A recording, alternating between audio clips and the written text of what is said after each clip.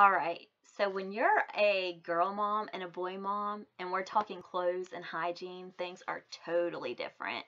I don't even know where to start with this one. All right. So our 8-year-old son does not care about name brands. He doesn't care if his clothes come from Walmart or anything like that. The only thing he cares about is matching, matching, matching. He has to match his shirt, his pants, his underwear, his socks, and his shoes. He loves to match. Okay, now our 9-year-old daughter, she is all about the name brands. She is Justice, Justice, Justice. That's it. And I'm actually wearing her clothes now. We wear the same size, and I run around in her clothes all the time. She yells at me a lot for it, but I started asking to borrow her clothes because I do wear some of her stuff for church. So she loves Justice. Um, she loves these big, huge bows that are in style. I don't really understand these big old things, but I got the unicorn one going.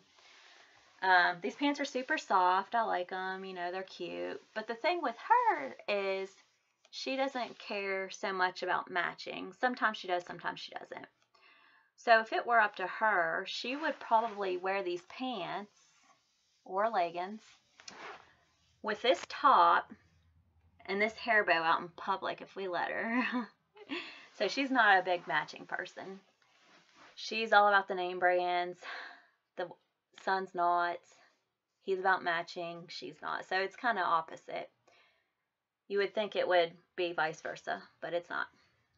Now, another odd thing about that, when it comes to hygiene, our boy will get somewhat upset if you intentionally get him dirty outside. He doesn't like to get muddy or dirty. He's constantly washing with soap and water. He just doesn't like to be dirty.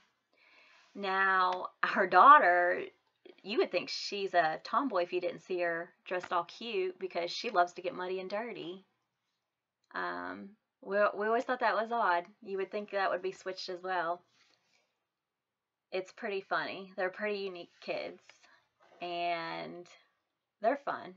So whatever they want to wear, whenever they want to get dirty, that's up to them. We love them.